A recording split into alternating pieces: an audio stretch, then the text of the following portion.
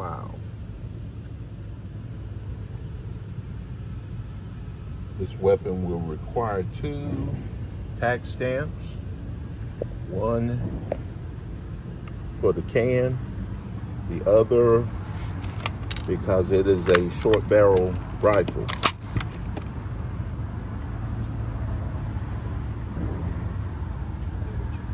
It is a 8-inch barrel, measuring from here to here.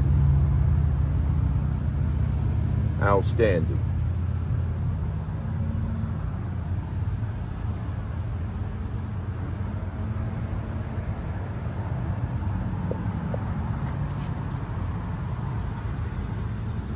Well, I look forward to the process. Welcome back to my channel. The Form 4. Yes, short barrel rifle, cans, other modifications you want to make to weapons. These are permissible. It's not talked about that much. A lot of people say, well, I didn't know you could buy a suppressor.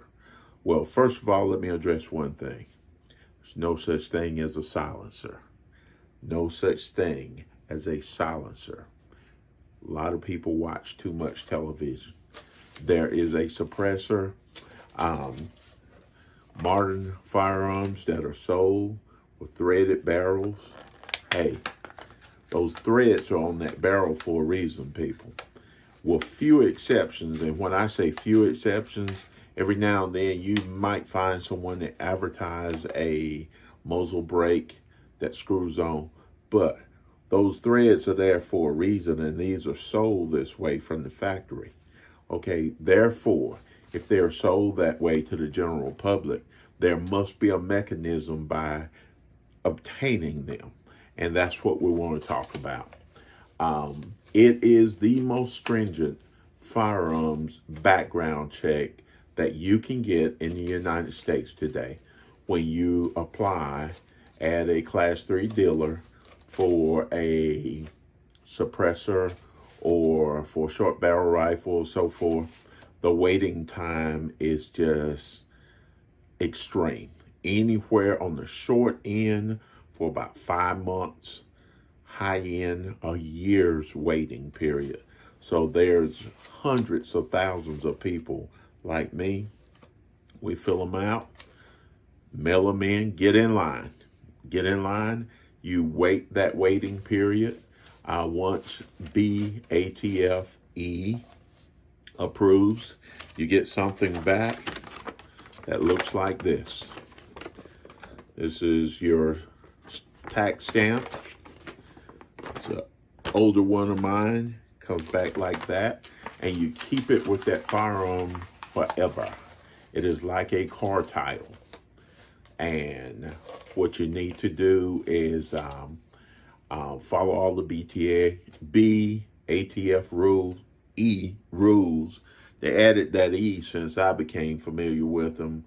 Back in the day, it used to be just BATF. Now it's E. Put the explosives on there. But what you need to do is get familiar with this. Really a not so difficult process to apply for these.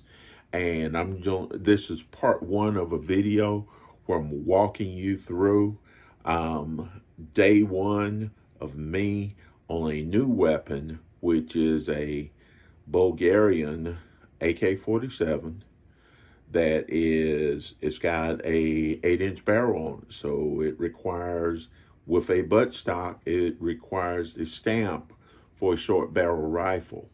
In addition to that, it has a suppressor. So that's another stamp. So I'm going to walk you through it. We're going to go visit a dealer and see how this is done. But once they come back, we're going to do part 2. It is August 1st, 2020. Let's see where we end up with the finished product. Thank you.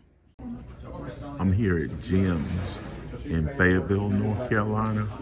And what we're doing is we're going to talk to one of the reps, Jesse, about the NFA process. Don't even get me started on my suppressor. So we're standing right here in front of our suppressor cabinet. Inventory is looking a little bit low right now. Normally we'd have a few other manufacturers, an example of a few other manufacturer suppressors here, but this is what we got right now. Pretty sizable inventory compared to some other places around town.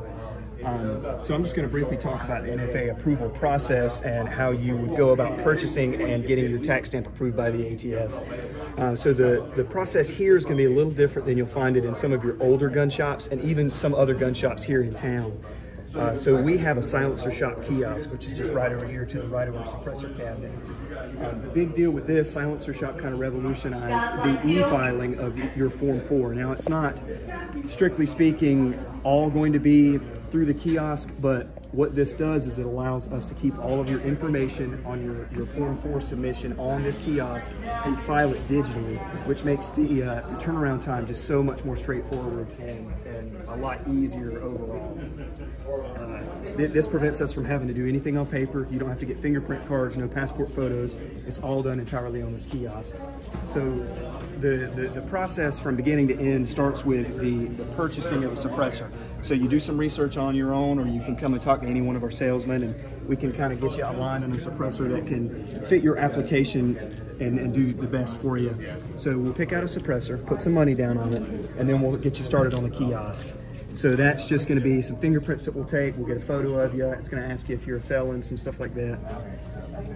And then after that, we'll assign the suppressor to an account that you'll have made on the kiosk, and that will start your wait time. The tax stamps right now are going to run about $200, and the wait time is looking at about 10 to 12 months currently.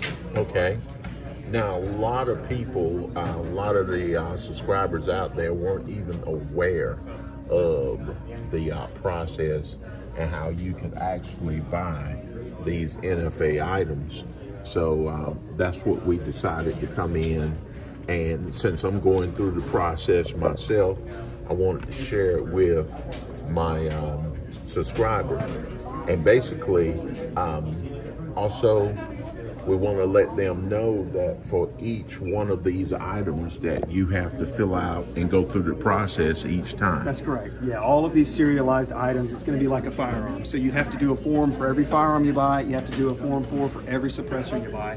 And that requires an NFA approval for every single item that you purchase, which is what turns a lot of folks off. But it really isn't a problem. It's not a hassle with the kiosk. It makes it so much easier. Right. The biggest problem is the wait time. And I kind of sort of understand a portion of that wait time because you want to make sure you do a thorough, this is like the most thorough firearms check in the United States that I know of. Would you agree? Correct. Yeah, that's correct. This is one of the most thorough federal checks you could go through. Okay. But really, one of the main reasons it takes so long is just the amount of employees that do the checks and how many form submissions they get. There are only, the number is still correct from the last figure I got, there are only like 12 employees that do these checks. For the entire United States. Country, yeah. So you got only a few people doing checks and a lot of form submissions. So that's another contributing factor as to why it takes so long. So you guys interested in going through this process to buy a suppressor? I'm doing it a double. I have to fill out one for my short barrel rifle and the suppressor. So this is pretty much the process in a nutshell. Jesse, I want to thank you for taking your time. No problem. And